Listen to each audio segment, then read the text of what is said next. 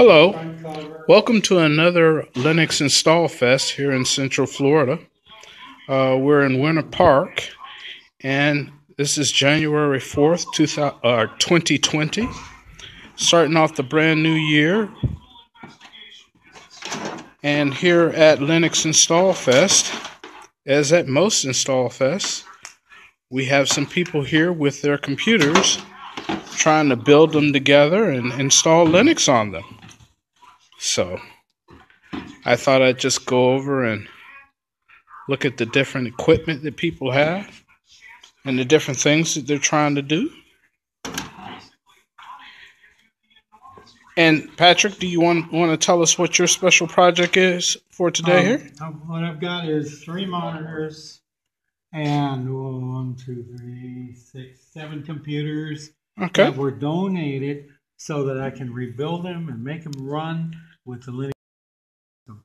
And then I give them to churches and individuals who are not able to spend $800, $900 for a computer, and build up a system. And it's perfectly good for a church or a ministry or a student to do accounting and finance and office products. If we get them a printer, or if they can find a printer, they can plug it right in. Linux instantly recognizes it, and then they can print letters and business papers or their expense accounts. Now, I hear some printers work better with Linux than others, like HP and Brother. Yes, but the printer application that's built into the Linux kernel is perfect for all the printers made in the world today.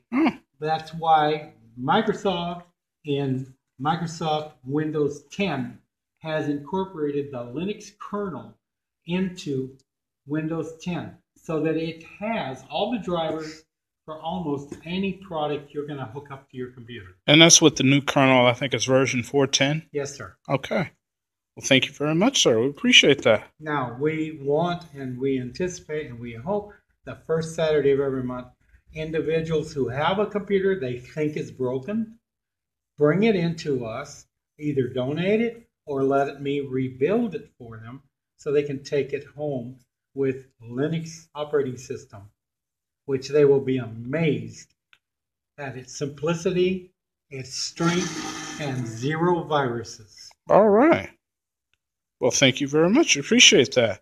Okay. You also want to keep in mind that if you do bring your computer, at the very least, you should bring the system box and the keyboard, mouse, and the screen at the very least. And if you do have any Linux CDs, bring them as well. But we usually have our own CDs that we can help install. And then we have some other members over here that have Linux projects that are going on. Oh, heaven forbid. This right here is my computer, and I'm just in here doing whatever. I'm not really doing anything with any purpose. And then we have this other device here from my our member Steve, and he's working on his network clock. Okay, a network clock. And you're doing that with your Pi, right? And a GPS hat. And a GPS hat. Well, that's his Pi. And everything is running from your Raspberry Pi, correct? Yep. Okay. And what was that other project you were working on? Which one? The one with you where you can use your Pi as a hotspot? Oh, well, the whole point of that is so that things on the network can talk to it to get the clock right. Right.